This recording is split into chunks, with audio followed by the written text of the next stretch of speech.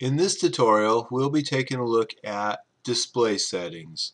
Now, display settings are located under Settings and Display Settings. And here is the Layers tab. That's the very first tab that opens up. And in the Layers tab, what we can do here is we can change what you see on your screen. So, if we want to, we'll just do cabinets here, base, and we see we've got a visible check mark up here. I can uncheck that and make all the base cabinets invisible. I can leave it checked. I can change the outline color. So we want the outline color to be pink.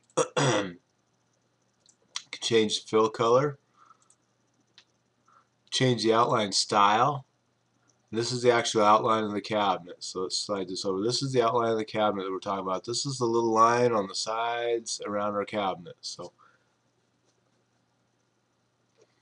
you can change the style of that. You can change it thickness by pixel.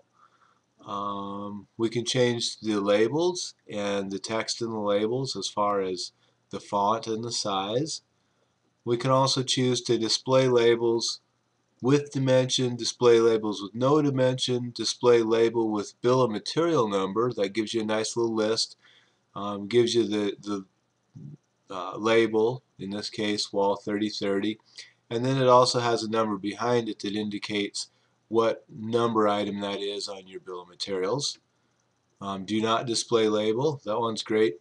If you know that you are going to be shopped, you can print this off with no labels displayed. Makes it a little more difficult for the other guy to just take your layout and give you a quick price off of it. And you can display bill of materials number without labels. And if you do that, then the actual cabinet label is gone and you just have a bill of material number. Display label with no dimension, that's where it's set as default. I'm going to leave that. And I'm just going to click OK real quick here. And you'll see how those changes took effect. I have red lines outlining my cabinet now, and all the base cabinets are colored yellow. So back to display settings and cabinets and base. We'll change these back to the way they were.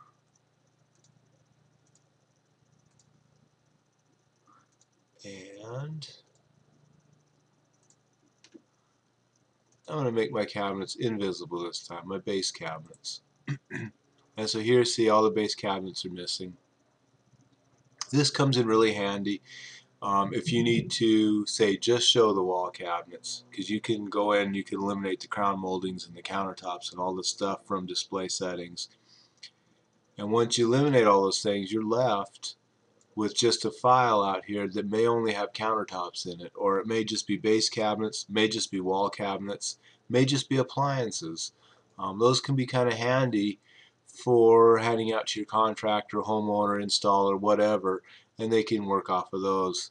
Sometimes it's real handy to have just your wall cabinets or just your base cabinets, especially if it's a real complicated design.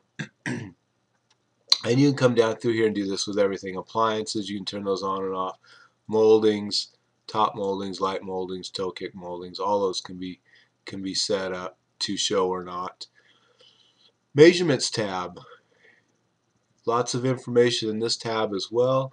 User dimensions, those are the dimensions that you actually go up and place yourself. You come down here and use one of your dimension tabs.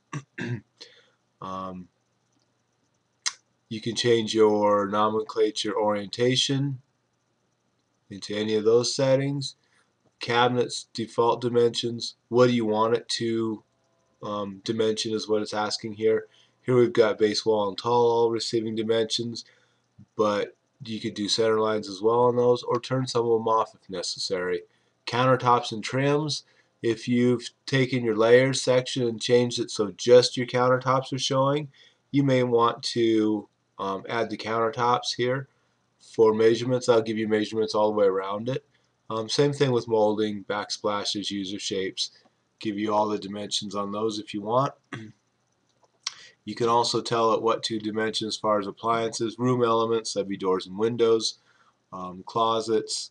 You can choose center lines, display center line and symbol. That gives you the little CL symbol for your center line. Break dimension line for inserting dimension. You notice here that our dimension is on top of the line. If you choose this guy here, it will break that line and move that dimension down so it's in line with that. Just a little something to make it a little bit different than everybody else's. You can change your line colors and your line thicknesses and your font color. Oh, line thicknesses there. And you can change your font and style size as well. You can also change whether you want a slash or an arrow or a dot.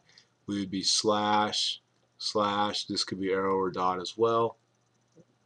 So lots of options in your measurements that you can customize it just to the way you prefer it. Selection and grid tab. Here we're looking at our selections and our grids. We can change the grid size. Maybe we don't want a 12-inch grid. Maybe you want a 2-foot grid. We can go ahead and do that. Lines and colors.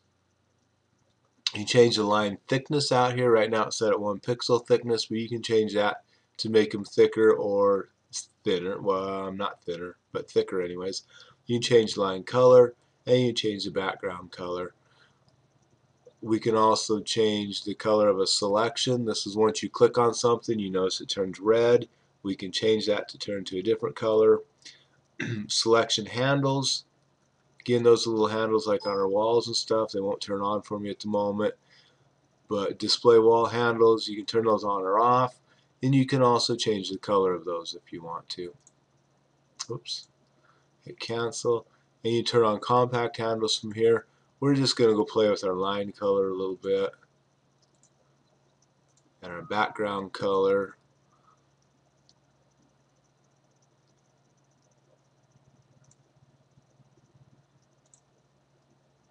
We're going to hit OK. Here we got blue lines with a green background. I don't know if you want to stare at that all day. It'd burn my retinas out after too long. So we'll go back and change that back. Line color is gray. Reset. Okay. Oh, reset button. That one works well, doesn't it? Line color to gray. And background color to white. There we go. And now our load save tab. Load save, we can load our default settings. That takes you back to the ProKitchen settings, the way you got it out of the box.